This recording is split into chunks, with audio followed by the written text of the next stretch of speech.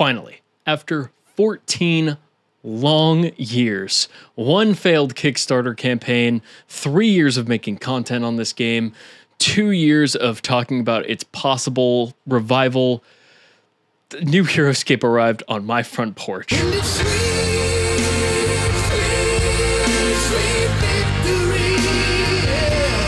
At first, I was going to do this whole content thing with it, but then I thought, you know what? Let me just be like a normal human being for once in my goddamn life and not a freaking content ghoul. But the content ghoul habit is a hard one to break because as I was reading through the cards, I thought, you know what would be fun? A blind react to the new units. So that's what we're going to do today. Yes, I know this information has been out for like ever, but you know what? I haven't looked at the cards and I just got the new stuff today. So I'm going to do it and I don't care. So first up, we are looking at Loviatak, the Kyrie warrior. Now, word of warning, I did actually read this one. There were a couple of units whose cards I already looked at prior to me getting the idea to film this video. Loviatak has a brutality aura, which is when a squad figure you control within 4 clear sight spaces of Loviatak attacks an adjacent figure with a normal attack. Before defense dice are rolled, you may re-roll all attack dice that did not show skulls. Brutality aura may be used only once per turn, not per round, which is holy crap, dude. That is like so overpowered. I'm a big fan. I think it's a very fun ability that'll be fun to play in tournaments, especially when you couple. Now this next ability just applies to Loviatak, not like the units that are powered by that. But so far, this guy looking pretty like a very S tier unit. Loviatak also gets Deadly Strike, so when attacking with Loviatak, all skulls rolled count for 1 additional hit. One of my favorite armies in Classic Scape, the Omnicron Snipers, uses a similar move like this, and they're super fun to play with. And then Dynastic Leadership. So if you control Loviatak and another unique Kyrie hero that follows Utgar, which is the red guy, so this is Raelin, then any figures you control who follow Utgar increase their move value by 1. So this has a lot of synergies with all of Heroscape, not just Age of Annihilation. He also has flying. What's crazy about Loviatak is that he has movement of 5, range of 1, attack of 2, but remember, when you roll a skull, that counts for 2 skulls. So that might as well be like an attack of possibility of 4 wounds. 5 or 6 wounds if you have height, and then 3 defense. And he only costs 80 points. So whoever controls Delta, which is like the fan patch, if you will, for balancing, get on Loviatak. This guy is totally OP. Next, we're looking at the Exiles of the Sundered Sea. Now, upon first reading, this is another card that I've already read, I thought they were a little bit more OP, but on second thought, I think not necessarily. So first and foremost, they have black powder pistols. Basically, 3 times throughout the game, they can increase their range from 1 to 5, and they can only use it once per round, not even per turn. So I don't think this is a big deal. They have an attack of 3, so there are way better ranged units that you can add to your army. Stealthy 13, if an Exile of the Sundered Sea you control is attacked by an opponent's figure that is not adjacent, but at least 1 skull is rolled. Roll the 20-sided die. If you roll 1 through 12, roll defense die normally, blah, blah, blah, blah, blah. 13 or higher, you take no damage, you move 3 spaces. This is a very similar move to one of my favorite units, the Ninjas of the Northern Wind, who are grotesquely underappreciated, but I almost won a freaking tournament with them, and it was so sick. And it's one of those things where if I filmed it, it would have been dope, but when I go to Heroscape tournaments, I like to be in the moment, so I don't really film, sorry. They also have Disengage, which means they are never attacked when leaving an engagement, and they are 75 points. So these guys are basically the Ninjas of the Northern Wind, but I believe their defense isn't as good, and I think they're a little bit cheaper in base. Also, they're pirates. Next up, we have the Frostclaw Paladins of the Clockwork Combine, but I think they're scrapping that whole idea. Frostclaw Paladins are interesting because they are the first squad unit in Heroscape to have a multiple life per figure. So each Frostclaw Paladin has 2 hit points, and there are 4 of them. They have a move called Run 3. Before moving a Frostclaw Paladin, you may add 3 to that figure's move value this turn. If you do, subtract 2 from that figure's attack value this turn. So their base stats are they have a movement of 3, which is not a lot, a range of 1, attack of 3, defense of 4. So these are big, beefy, tanky guys. And you can use that Run 3 special ability to turn that move into a 6, but at the cost of attack power. So it's going to be really useful early on the game, putting your guys into position. Next, they have Jandar Champion Bonding. Before taking a turn with the Frostclaw Paladins, you may take a turn with a champion you control who follows Jandar, who are the blue guys. I think Finn the Viking Warrior and Thorgrim from Rise of the Valkyrie are champions, so that would be bonding. I would have to find a full list of all Jandar champions, but I think there's a lot of possible bonding with this, and that's super useful. Obviously, it's designed for Knight Irene, but there are more possibilities there. Those are the 3 cards that I looked at before filming this. So this is all now blind. Admiral EJ-1M, who follows Vidar, who is my second favorite of the generals. That could be a whole separate video if there is interest in it. He starts off with Admiral's Orders. After rolling for initiative, you may move any order markers from this card onto any of your pirate or captain army cards, which is okay. Now we're getting into the blind reacts. I don't know how I feel about that. That's kind of interesting because I know some people who are way better at this game than me will actually look at their opponent's like order markers to see what's coming up next. And so it is kind of cool to do a fake out like that, but I just don't think this is the most like useful ability. Boarding Party Special Attack, range of 5, attack of 2 plus special, which means that there are some abilities that they special attacks don't apply. So like I want to say if you used a ranged attack on like the Krav Maga agents from Rise of the Valkyrie, the Krav Maga agents have a special ability that says if you roll 1 defense on a normal ranged attack that you're fine, no matter how many skulls are rolled. I think because this is special, like that wouldn't apply.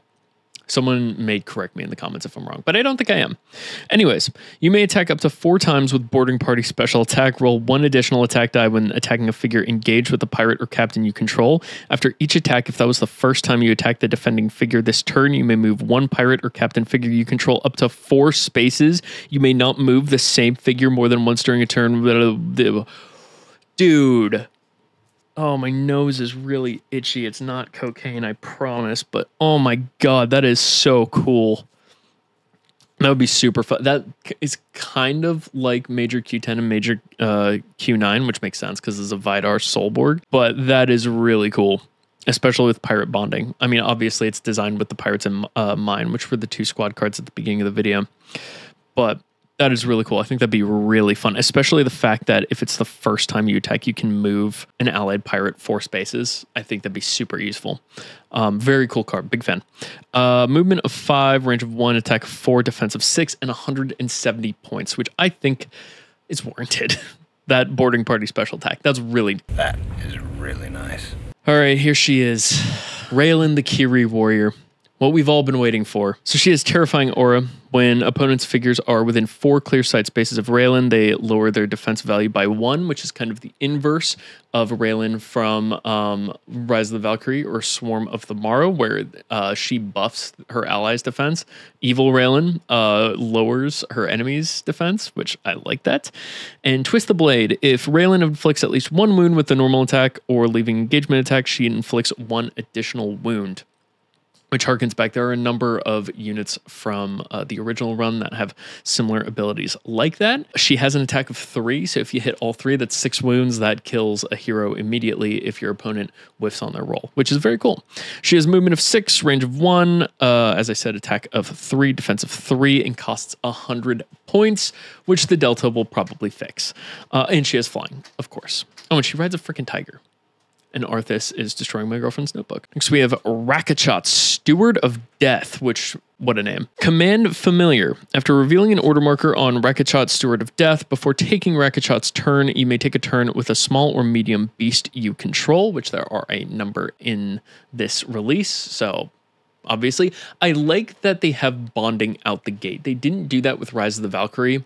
They hinted at bonding with Grimnack, but they didn't have any bonding figures on release. You had to wait until they started releasing the expansion waves. And In this release, they are coming right out the gate with that, which I really like. Consume the Dead. Start the game with 3 red consume markers. When a figure within 3 clear sight spaces of Raakchott is destroyed, place a consume marker on this army card. You cannot place more than 1 consume marker on this card each turn. Soul Fury special attack. Range of 1, attack of 2 plus special, which we already talked about what that means. All figures adjacent to Raakchott are affected by Soul Fury special attack. Add 1 to Raakchott's attack dice for each consume marker on this army card. Roll attack dice once for all affected figures. Each figure rolls defense dice separately. Do not place consume markers on this army card while using Soul Fury special attack. After using Soul Fury special attack, remove 1 consume marker from this army card for each figure you attacked this turn. So if I read that correctly, and I probably didn't because I'm really dumb, the previous move of Consume the Dead allows you to buff his attack for that special attack, I think, at the cost of they are also attacked, which is super interesting. I kind of like that. It's a little bit more magey. I don't think we've seen anything like that in previous releases of the game. So that would be super interesting for you, for some reason, blue players, like people who play blue decks in Magic the Gathering, I think would really like that. He has movement of 5, range of 1, attack of 3, defense of 4, and costs 100 points. I probably won't play him that often, but if that's more your style, have fun. All right, Misaerx the Kyrie warrior. She has life drained. Each time this figure destroys a figure, you may remove a wound marker from this army card. Let's go. Always fun little vampirism for you black deck players of Magic the Gathering. There you go. Life drained spirit. When Misaerx the Kyrie warrior is destroyed, place this figure on the army card of a unique warrior hero that follows Revna. That's the new general. That hero now has life drain. Very, very cool. She's OP. Oh, she has flying too. And the reason I say she's OP is because looking at her stats, movement of 6, range of 1, attack of 3, defense of 3, very solid stats, only 50 points. So Delta Committee, get on that. Let's go to Knight Irene. This is the Frostclaw Paladins champion or whatever. Just like the Frostclaw Paladins, she has run 3, so similar thing. She buffs her movement, but at the cost of her attack. Subtract 2 from her attack, not 3, and you add 3 to her move, just like her underlings. She has the Overwhelm special attack, range of 1, attack of 3 plus special. We know what that means at this point. You may attack twice with Overwhelm special attack. If you attack the same figure a second time, you may roll an additional attack die for the second attack. You may not use Overwhelm special attack if you use the run special power this turn. I like that a lot. That's going to be great for attacking heroes. This is just fundamentals basketball. There's nothing super flashy about her, but she gets the job done. She has 5 hit points. I haven't been mentioning that for the previous heroes. My bad. Movement of 4, range of 1, attack of 4, defense of 4. I like her. I will probably run her in armies because I think she's just a very solid squad player. I'm a big fan. And I like that she isn't built with necessarily her Frostclaw Paladins in mind. They're obviously built with her in mind, even though you can substitute them for other champions. But I think solid card. I'm a fan of its design. All right, Dorim the Bulkhead Brawler. He has charge. I'm not gonna. It's late. I'm not gonna do the voice acting. If Dorim the Bulkhead Brawler attacks an opponent's figure during his turn, the move value of all your army cards is increased by 1 until the next time you reveal an order marker. That is stupid and kind of dumb. Because what that means, to play Heroscape, I did a video on how to play Heroscape, but that doesn't mean anything, basically. Okay, cool. If he attacks an opponent's figure during his turn, fantastic. Move value of increased by 1. Awesome. Until the next time you reveal an order marker. In order to use another figure or whatever, you have to reveal an order marker. So I guess the only way that would really, the only way you could really use that is if you used him for bonding with other pirates, which really narrows his focus. I think they should have gotten rid of that. I think it should have been increased for the round. I think that would have made him a lot more dynamic and just better. As is, you can't use that unless you're running pirates with him. And it's pirate bonding. So you use one of the other pirates who have like captain bonding or whatever, and then he gets to go first, and then it increases the movement rate of those pirates. Does that make sense? I know that's super wordy. It would be a lot better, I think, if you get rid of that. But what do you guys think? I look forward to hearing what you have to say. Anyways, let's move on. He has Chain Axe. After rolling attack dice before defense dice are rolled, you may re-roll 1 die that did not roll a skull. I love that. Not necessarily to play against, but to play with, because, you know, more opportunities for success. We're all about lifting the homies up. Dorim has a movement of 5, range of 1, attack of 4, and defense of 3. That attack of 4 combined with Chain Axe is crazy because, it's all the more likely you'll roll those 4 skulls that you need. Very, very powerful figure, only at 100 points, will probably be rectified in the Delta. Xenithrax the Vineweaver, the big bad dragon boy. Summon Vines. Xenithrax starts the game with 3 Xenithrax Vines glyphs on this army card once per round. After moving in before attacking, Xenithrax may choose an empty space within 4 spaces of Xenithrax and place a Xenithrax Vine glyph from this army card onto that space. Say that 5 times fast. I'm sure we're going to see what that does in the next ability. Erupting Earth special attack. Range of 5 plus special. Attack 4 special. The first target of Erupting Earth special attack must be within a range of 5. After attacking with Erupting Earth special attack, you may choose a figure that was adjacent to the defending figure at the beginning of that attack and attack that chosen figure with Erupting Earth special attack, rolling 1 fewer attack die. You may continue attacking with Erupting Earth special attack in this manner, rolling 1 fewer die than the previous attack, up to a total of 4 attacks. A figure cannot be attacked more than once in a turn with Erupting Earth special attack. Okay, so what's the point of Summon Vines? I'm guessing the Vine glyph will tell you what it does. It probably is like a snare or something like that. I haven't read it yet because I'm fake. That Erupting Earth special attack reminds me once again very much of Major Q9 and just attacking until you can't anymore, and is super fun to play with, especially against very squad heavy armies. Something that I'm seeing in just reading these couple of cards from the master set is that it looks like Rowan or whoever, the War Council, are really trying to counter the very squad heavy play that we've been seeing in the competitive scene for the past 14 years. As they joke, it's not Heroscape, it's Squadscape. And I think this will do that. So, you know, if you're fighting against Romans or whatever, I mean, this could mow through all of them. Their stats are 8 hit points, 5 movement, 1 range, 6 attack, which damn, and 3 defense, which isn't much, but a lot of hit points, and costs 200 points. We'll see what the Delta has to say about that. We are on the last unit from the master set, and then I'll be doing the battle box next. Knaves of the Silver Scimitar. Starting off, we have the Captain's Way. At the start of the game, choose a unique captain you control to be the Knaves of the Silver Scimitar's captain for this game. Knaves of the Silver Scimitar roll 1 additional defense die against attacks from non-adjacent figures when their chosen captain is within 4 clear side spaces. Captain's orders. Before taking a turn with Knaves of the Silver Scimitar, you may first take a turn with the chosen captain or pirate hero you control. So this is the only way that you're going to be able to use Dorim's charge and for it to make sense. You bond with Dorim, you make him your captain if you have these guys, then you reveal the order marker on these guys, you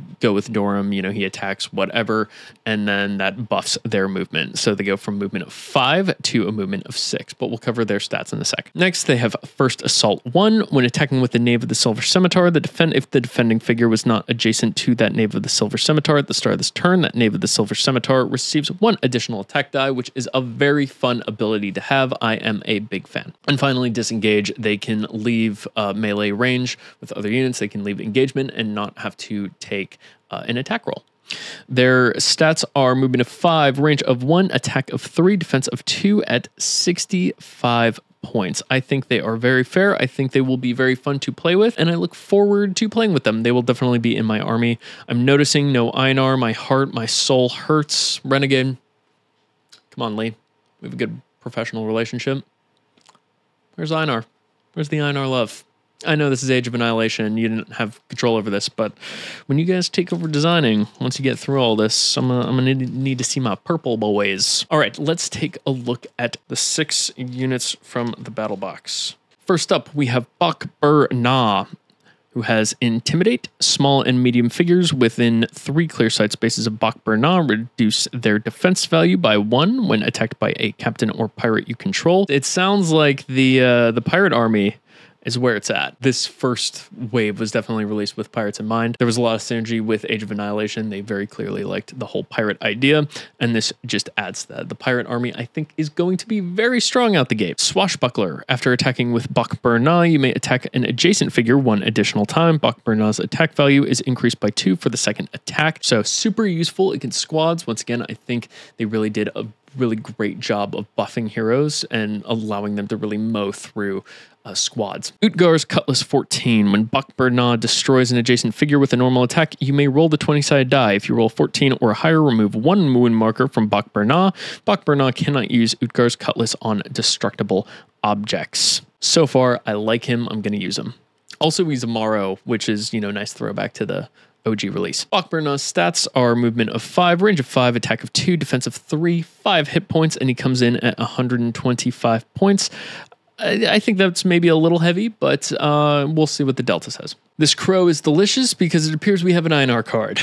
Bonny, the Void Siren. She has Black Powder Pistol, which I think is the same as that previous squad. So she starts with 3 Black Powder markers, whatever. After moving before attacking, you may remove a powder marker from this card to add 4 to her range for the rest of the turn. You may only use this special power once during a round, so 3 times the game, once per round. She can go from a range of 1 to a range of 5. There are much better ranged unit options, but let's keep reading the card. Master of Disguise 13. The first time each turn that Bonny is targeted by a squad figure with a normal or special attack, you may roll a 20-sided die. If you roll 13 or higher, Bonny cannot be targeted that a turn or any other attack this turn. Very cool. Lots of survivability there. Very much counters the squad-based play. I've been saying that. I sound like a broken record, but it's true. I like it. I like it a lot. Disengage. We already talked about that. She doesn't have to take an attack of opportunity.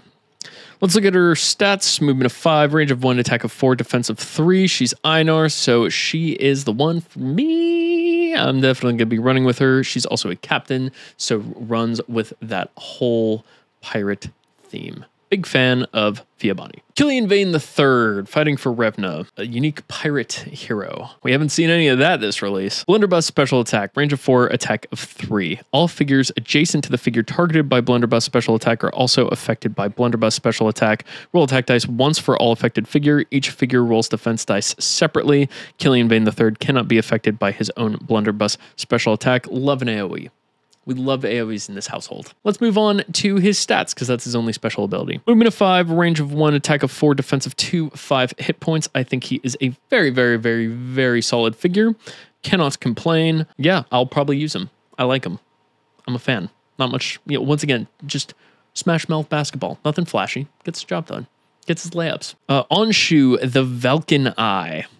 Sonic Blast special attack, range of 4, attack of 2. You may attack 1 additional time with Sonic Blast special attack and flying. Simple, to the point, gets the job done, mows down squads. Big fan. Anyone who is, I think there was a lot of concern that Age of Annihilation would be too OP or Classic would be too OP. I think it's a nice balance because it's very hero-centric. We haven't seen that many squads, and the heroes are very good against squads, and squads are naturally more powerful than heroes. So I think it honestly brings a balance to the game. Stats, 3 hit points, which is not a lot. Movement of 6, range of 1, attack of 3, defense of 3 for only 50 points. I think that is very fair. We'll see what the Delta says. Key to the Springrunner, more Aquila representation. Starts off with Apparition. Figures must be within 2 spaces of Key to the Springrunner to target her with a normal or special attack. Very cool, similar to the Krav Maga agents. Nice little bit of defense there. Phantom Walk. Kita can move through all figures and is never attacked when leaving an engagement. Incredibly useful, as my girlfriend found out at the last tournament we played in. Akita's base stats are movement of 6, range of 1, attack of 2, and defense of 4 for 30 points. I would bump that up to maybe 50 points or 60 points, but you know what? She seems solid. Like a solid filler pick, especially at that price. Oh, she only has 2 hit points, so pretty weak. You know what? I take back what I say about adjusting the point value. I think she's a very solid filler pick. And then finally, we have Ewashia, Master of Tides, who has command, once again, Aquila represent. Command familiar. After revealing an order marker on Ewashia, Master of Tides, before taking Ewashia's turn, you may take a turn with a small or medium beast you control. Wow, I wonder if she's meant to pair with Kita the Springrunner. Twister, special attack, range of 6, attack of 4. Ewashia may use Twister special attack if she's within 1 space of a water tail. Choose a figure to attack. You may also choose up to 2 spaces in a straight line from the targeted figure. All figures on those spaces are also affected by Twister special attack. Roll attack dice once for all affected figures. Each figure rolls defense dice separately. Ewashia is not affected by Twister special attack. Once again, we love an AoE in this house. Once again, it counters squads.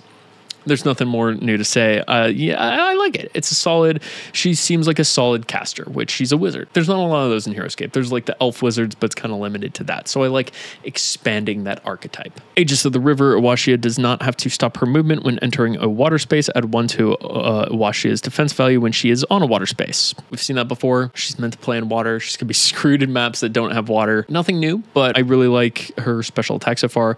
I like the bonding with beasts. I think there are a number of beasts in Classic. My knowledge is not that encyclopedia whatever with the Classic figures, but I'm pretty sure she'd be pretty solid. Create water. Okay. Ewashia starts each game with 3 water tiles on this army card. At the end of Ewashia's turn, you may place a water tile from this army card on Ewashia's space or within 1 space of Ewashia if the water tile fits normally on that space. That is so fucking cool. I can't believe it took 20 years for designers to come up with that. The terrain is modular. Why are we not using that in the gameplay? That makes so much sense reading that card. What great design. Whoever designed this, kudos to you. And it, you know, helps because she's water-based. So, oh, there's no water on the map. She can create her own. I mean, not a lot, but still, I like that. I'm a big fan. Her base stats, movement of 5, range of 1, attack of 3, defense of 4, with 4 life points, 115 points. I think that is very fair, very appropriate. Now, I also got Sergeant Drake. So, Drake comes with Thorian speed. Opponent's figures must be adjacent to Sergeant Drake Alexander to attack him with a normal attack. Nothing new. That is every Drake ever has had that. Grapple grab 8. After moving and before attacking with Drake, you may choose 1 enemy small or medium figure within 4 clear sight spaces whose level is no more than 6 levels above or below Drake's level. Roll the 20-sided die. If you roll an 8 or higher, place the chosen figure on any empty same level space adjacent to Drake.